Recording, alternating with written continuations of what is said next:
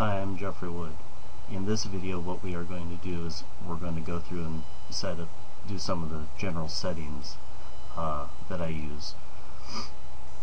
I mentioned it, I think, in the very first video, but not the last one. This blog would appear to you that I did not put a lot of thought into it, and that's true. As I said in another video, I set this one up out of nostalgia and because it gives me something I can set up and show you the steps. If I was going to go into this seriously, I would have done a lot of keyword research and niche selection and things to make sure that this was something to go into. As I've said, the difference between setting up a blog for your own personal interests and setting one up for marketing purposes are pretty much the same. It's just when you do your keyword research, a marketer will look for buying keywords.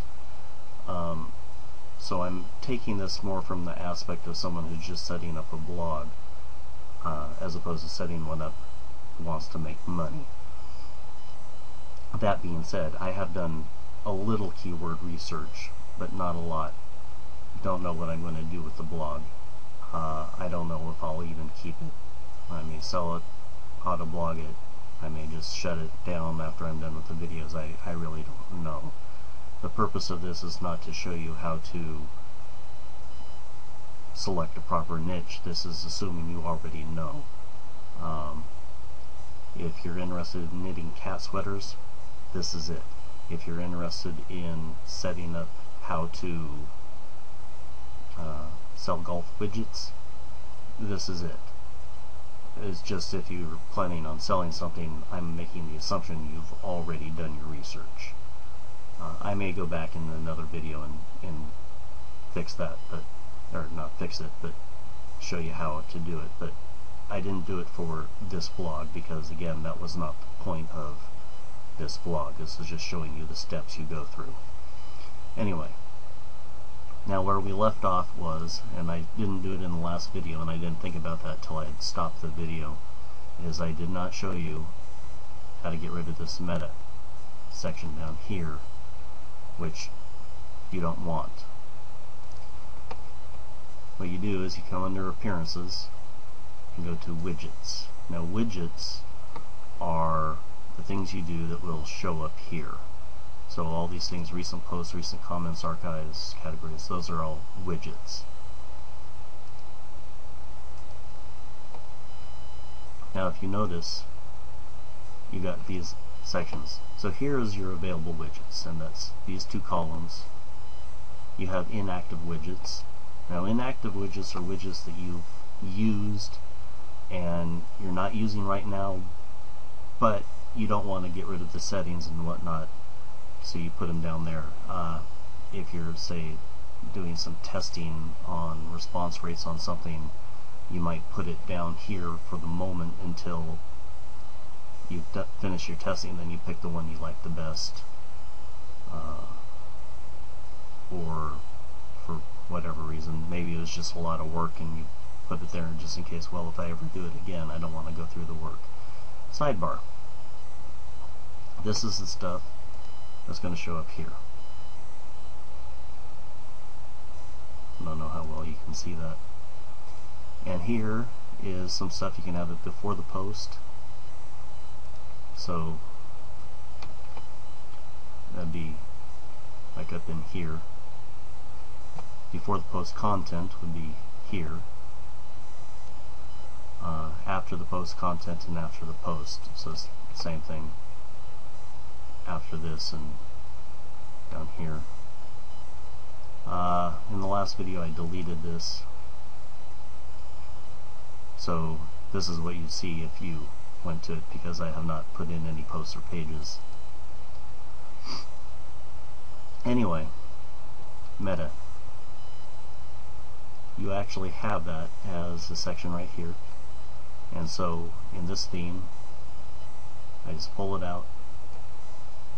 You know, I do a single left click and pull it out. I assume it works that way on a Mac. I don't know. Anyway, you can put widgets here in your header, and in case you don't know, that's this part up here. Oh, let's refresh this.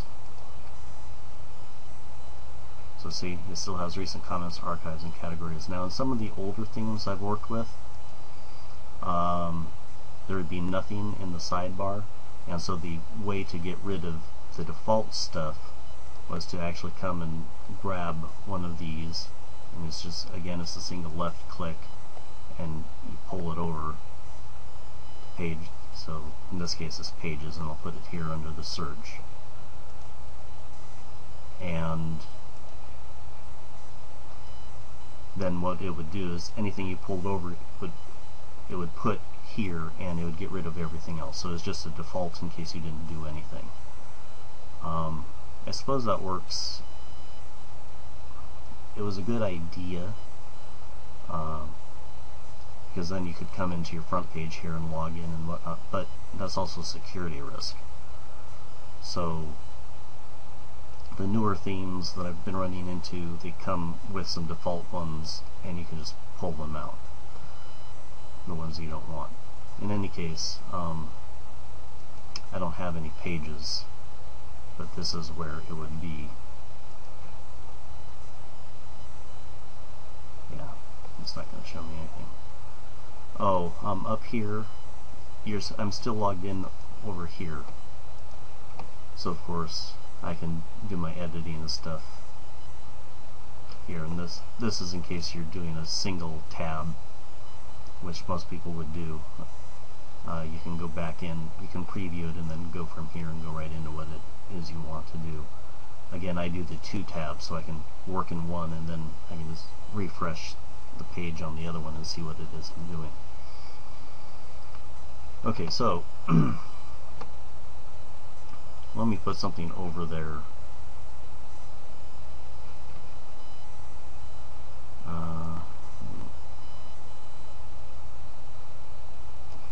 Some arbitrary text.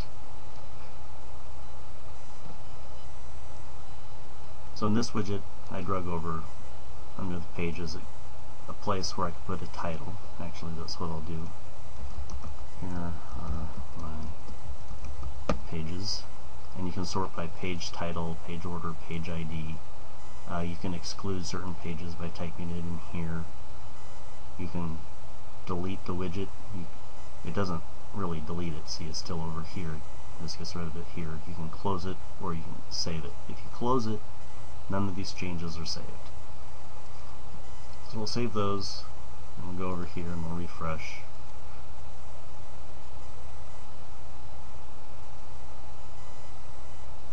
For some reason, because I'm not on the main screen. Click here. At least I think. Yeah, it's because I don't have any pages, I think. So let's get that out.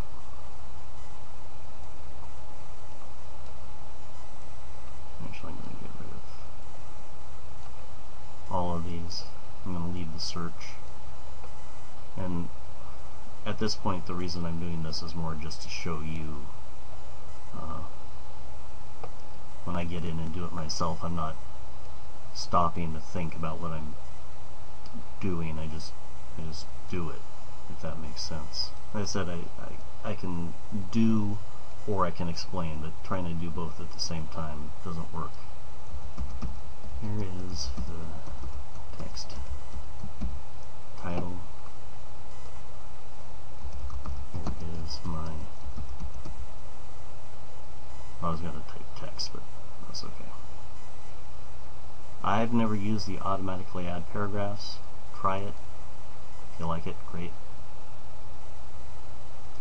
Say click on save. I should just click on refresh. Ah, there it goes. Here's the text title, and here's my text.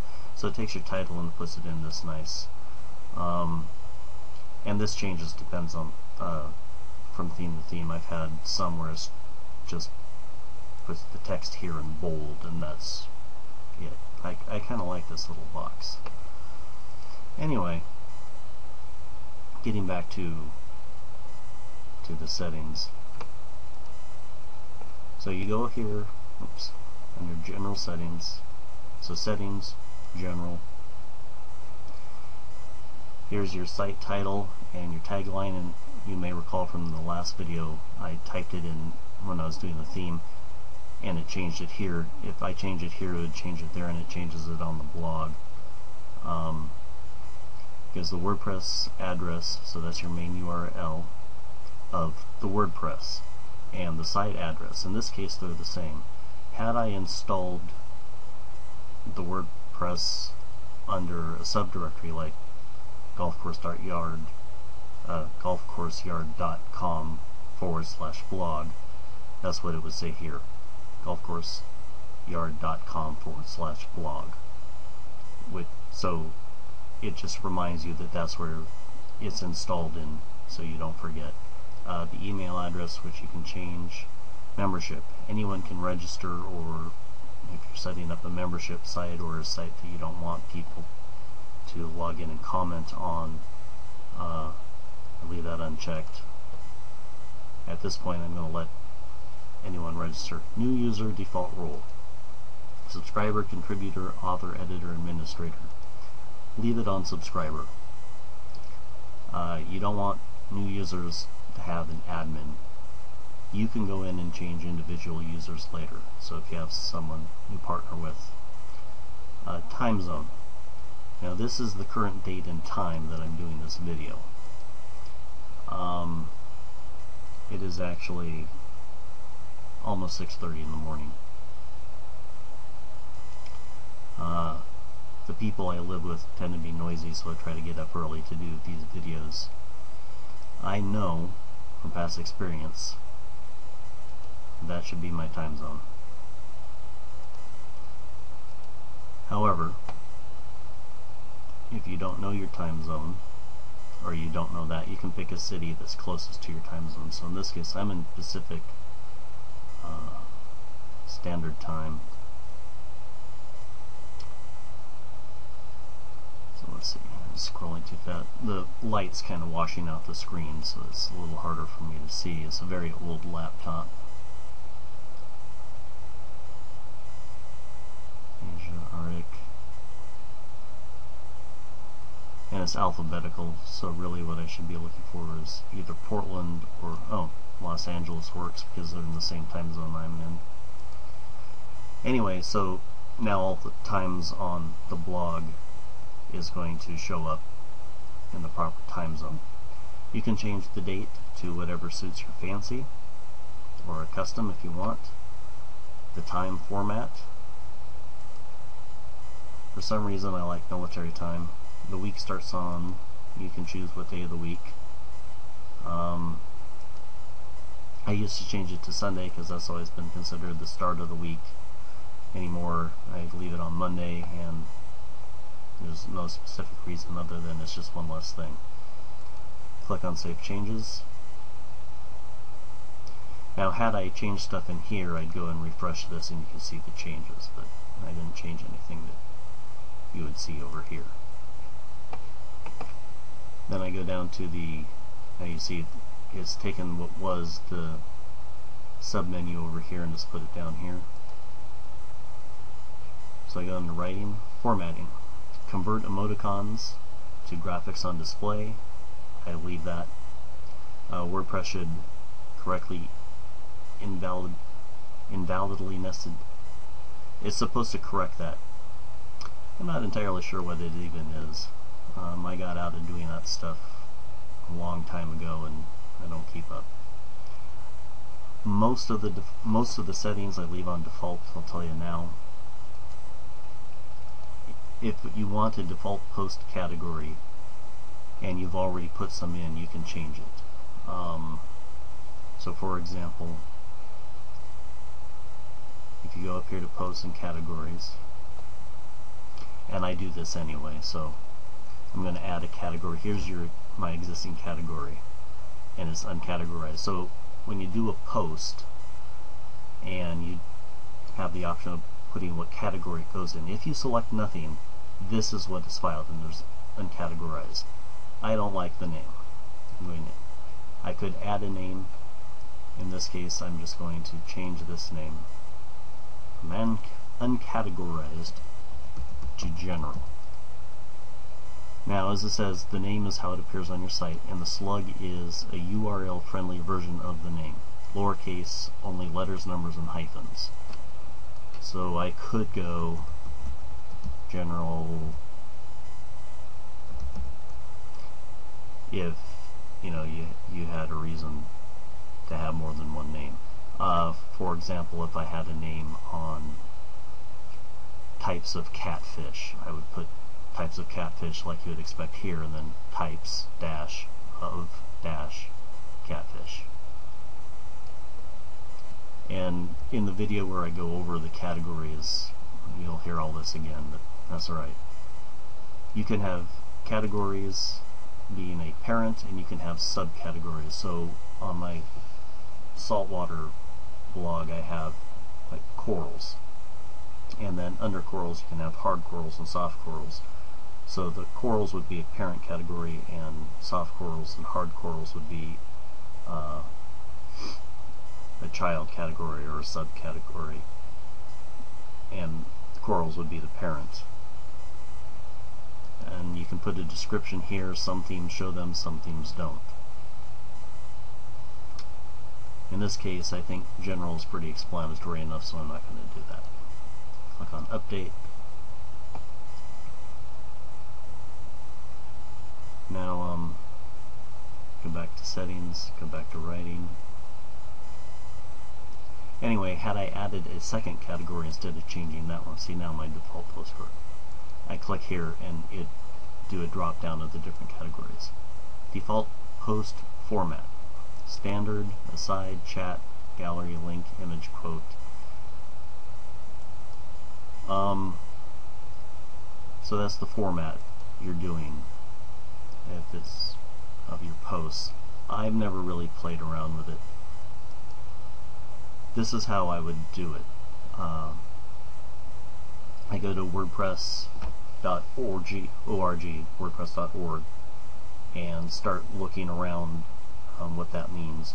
Or, and this is more likely because this is how I like to do things, I would probably do my two tabs and click the different formats and do some refreshing. And if I couldn't figure out from that what the differences were, then I'd go and do research. Either way, press this. Press this as a bookmarklet. It's a little app, and let's grab this to the web. I don't use this. You can. That's up to you. You can write your posts and send them to your blog through email. I have experimented with that. It works. I don't usually do that. This is where you would put in that information. Update services. So when you publish a new post, the WordPress goes to these services and sends out a little ping, and that tells these services that you have a new blog. I have a whole list of things that I copy and paste into here, and then I click on Save Changes. Under Reading, you can change how many blog pages show up the most. I like to do somewhere between 3 to 5. It's up to you. But since I do just the little summaries, I prefer to show a few and not just one. In the syndication feed, show the most recent 10 items. I usually make those match. For each article in the feed, you can show the full text or a summary. I do a summary. I don't really use RSS, so I don't know what the preference is. I just assume that they'll want a little blurb to see what it is, and if they want to read the full thing, they'll go see it. If you know differently, please let me know. Search engine visibility. Discourage search engines from indexing this site. And it's up to the search engines to honor this site. I don't know why you wouldn't want to have the search engines find your site, unless it's a really private site and you want it spread by word of mouth more than anything. sounds kind of shady to me, but I suppose there might be some legitimate uses for it. Any case, save changes. Okay, that was the reading. Discussion. That's for comments and whatnot. So your default article settings are, you can attempt to notify any blogs linked from this article. So if you link to another blog from a post, it'll send a notice to that blog. I have heard leave it and don't leave it. It's up to you. Allow link notifications from other blogs, pingbacks and trackbacks, so you can get notified if another blog links to you or not. And allow people to post comments on new articles. If you don't want them to do that, uncheck it. And of course, those settings can be overridden for individual articles. Other comment settings. Comment author must fill out an email. And I like to help cut down a little bit on spam, you have to register and log in to comment. Automatically close comments on articles older than 14 days.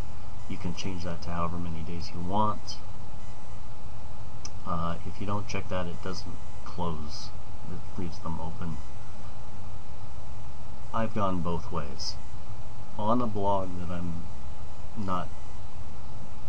When it comes to internet marketing, I've tried almost everything. So at one point I was doing auto blogs and I wasn't interested in bothering with comments, so I closed the comments after like a day. Enable threaded or nested comments. You can go 5 levels deep. You can change that. So if you're replying to a comment, it kind of makes it into, and then you could reply to the comments comment. Anyway, break comments into pages with 50 top level comments per page and the last page displayed by default. You could, so last comment first, or change it so the first comment is first. If you want your comments to go into pages instead of one long scroll, that's up to you. Comments should be displayed with the older comment at the top of each page, so in addition to the last and the first, on each page you can do older and newer. Email me whenever anyone posts a comment, or whenever a comment is held for moderation, and again, that's up to you. If it's an unmoderated blog,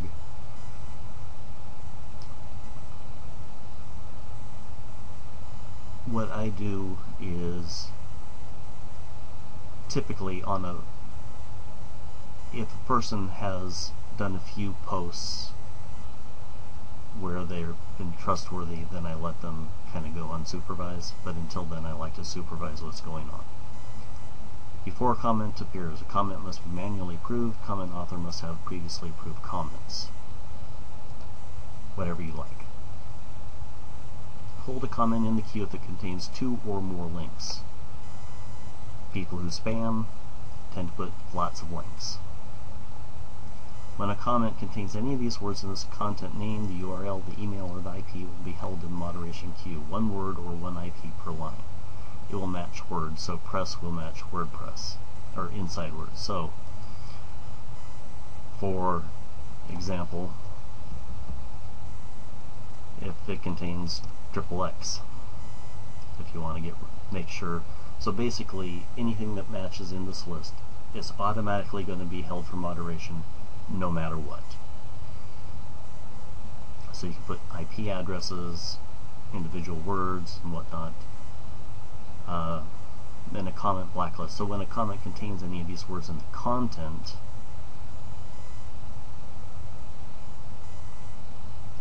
it'll be marked as spam. So the difference between the comment moderation and the blacklist is this will automatically go to spam, whereas this will be held in moderation for you to decide.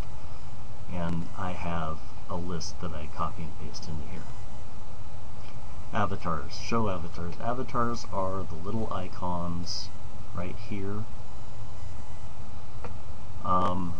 You don't have to allow them, and you can change it from Mr. Man to blank to the Gravatar logo if people have created Gravatar.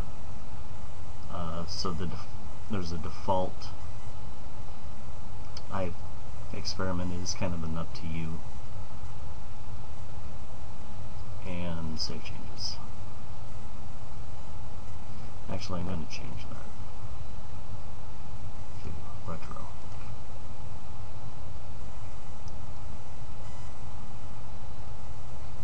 Then media.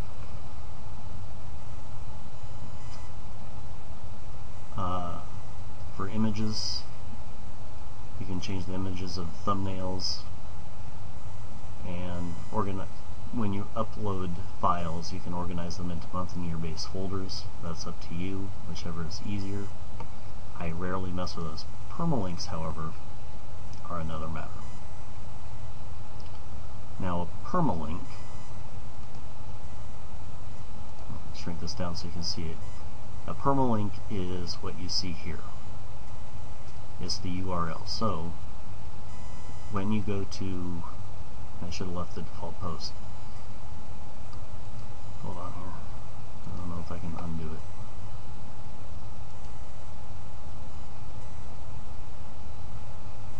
And then the trash.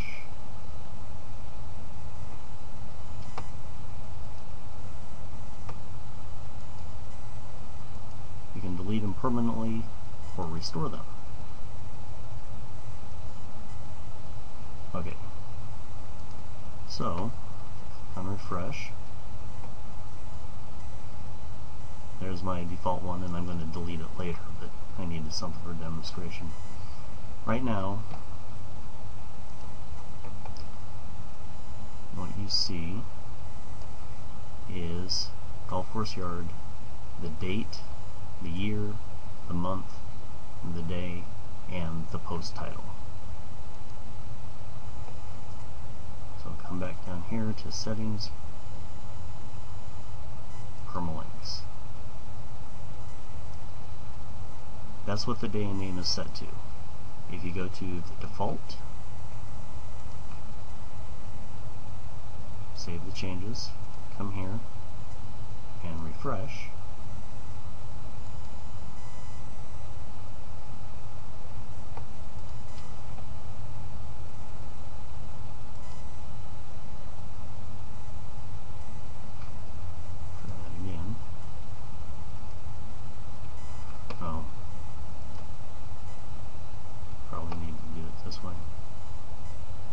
Yeah, I needed to go back. It was trying to refresh something that didn't exist anymore. Anyway, you see it's the golf course yard / P equals 1. I think that's page, not sure. Anyway, it gives you the same thing. So you can have it the default, you can have the day name, the month in the name, the numeric, post, just the post name, or the custom structure. Now the custom structure is what I usually use. And what I do is / now I usually remember it wrong, but we'll go post _ ID % / post _ name %/. Oh, optional. If you'd like, you may enter custom structures for your category and URL tags. So again, it's kind of the same thing as for your posts, except you can do it for your categories and tags as well. Save changes. Here, we'll go back. Oh, and your categories, any categories you put in will show up here in this particular theme. Click on that.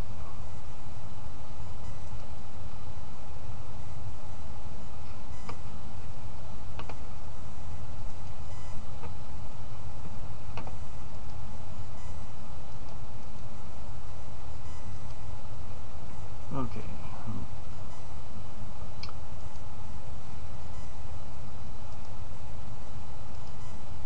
That's odd. I'm going to pause the video for a minute.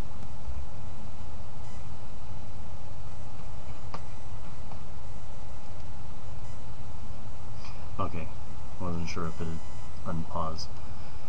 So the problem with my custom structure is that I put it in wrong. So it's /% post underscore ID %/ post name, one word, %/.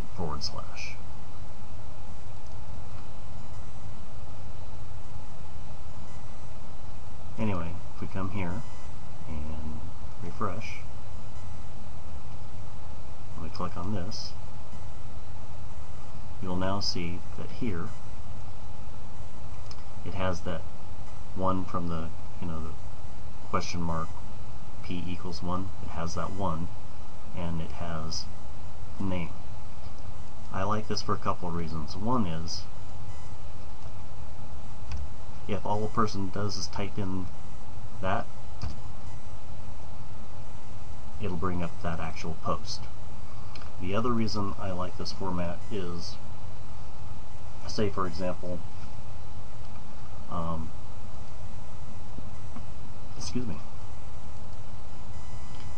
say for example, here in a year or two, I forget that I had a blog post called Hello World, so I create another blog post and call it Hello World. Well, the actual title is, this one will be golfcourseyard.com/1/Hello World, as you see here. The next one would be .com/ whatever the number is, 3,357 / Hello World. So that helps not only the search engines, but it helps you, because if a person is typing it in and they see that you have in their search list that they have 2 different posts, they can tell by the number that they are indeed 2 different posts and not the same post listed twice. And then they'll, it doesn't take too much deductive reasoning to realize that the 357 should be a newer post, or maybe an older post if they don't know WordPress. But anyway, that's what I like the best about it, and I put that on pretty much all my blogs, so that, like I said, it's just got some advantages. I'm going to end this video here because it's already getting pretty long, and that is most of the settings. From this point on, everything else is customizing, adding plugins that I like.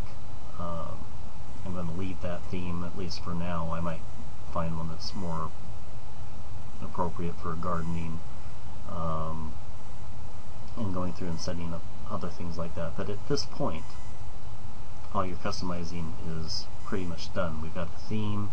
It's just going in and showing posts and whatnot. So if you would like to, if there's a specific aspect that you would like to know, leave me a comment, shoot me an email. I will have my non-existent virtual assistant take a look at it. I'll get back to you as best I can. Anyway, again, this is Jeffrey Wood. I hope this has been helpful for you.